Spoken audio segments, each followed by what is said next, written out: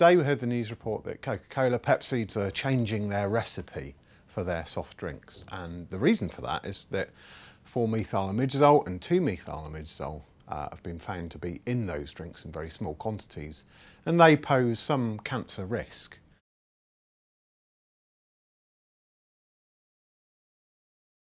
It would take around about 1,000 cans a day to get you to that alarming level. But nonetheless, they want to be safe. Right, so it's 4-methylamidazole. So this is the molecular model that we've got here. Here's the methyl group, is at the 4 position, and the imidazole is this 5-membered ring here. We've got 2 nitrogens, and the rest are carbons. It's been found in rats and mice, not humans, to potentially cause cancer, and so just to be safe they want to change their process.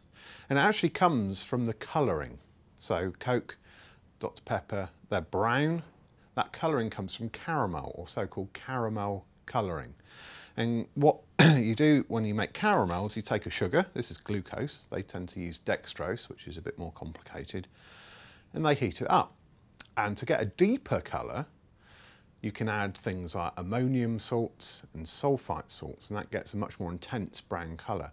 But it's actually the ammonia, which is a nitrogen-based species, it's NH3. It reacts with the sugars as they degrade, and that's what forms the 4-methylamidazole and 2-methylamidazole. So you don't need to add the ammonia. You get a less intense colour, but it means it's safe. You've just got the normal sugar byproducts in the caramel and the colouring, and then you're fine, absolutely fine. So I suspect that's exactly what Coca-Cola, Pepsi-Cola are going to be doing. Well, it'll be the same colour, but because the colour intensity will be less with the non-ammonia added processed caramel, they'll have to add a bit more of that colouring, and of course that will cost them more because they'll have to make more of it.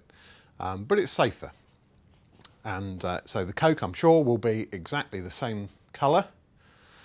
Caramel colouring has no flavour associated, it's literally just there to give it that colour. And so I would imagine that there will be no taste difference whatsoever. What is it? What is it in nature? Is it just something you make for Coca-Cola and Pepsi, or is it, is it used by... It's a nice question. So 4-methylamidazole is a byproduct of this colouring, of the manufacture of this colouring compound. But in nature, we find versions of this material. So if I put this little group on here, now this material is histidine. That's a naturally occurring amino acid, and it's very related. If I remove this group here, this carboxylic acid group, that's histamine, and of course everyone's heard of antihistamines. Histamine itself is a neurotransmitter.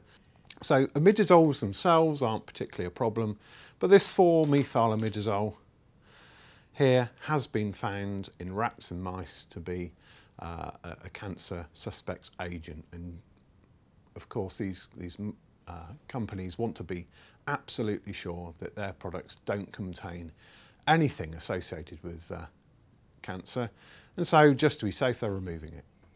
Well, no, aren't they removing it because they'll have to put anti-cancer warnings on their labels? Well, yeah, and of course they don't want to have anti-cancer warnings on the labels, although you would need to drink a lot, 1,000 or more cans of soft drink a day in order to attain the levels where you're at that danger level.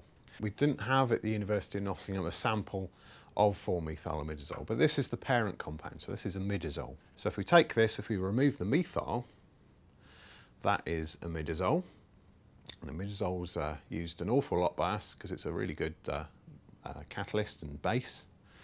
And it's a nice solid white compound, as you can see here. 4-methylamidazole looks essentially the same. It's a slightly more yellowy colour than imidazole, which looks almost pure white.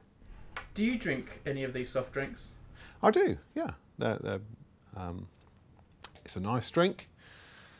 Not every day, but I will drink Coke, I'll drink Dr Pepper, I'll drink Pepsi, I'll drink lemonade and beer and wine and other things too, absolutely. But not 1,000 cans a day. I wouldn't drink 1,000 cans of anything a day, absolutely. And I suggest that our viewers don't either.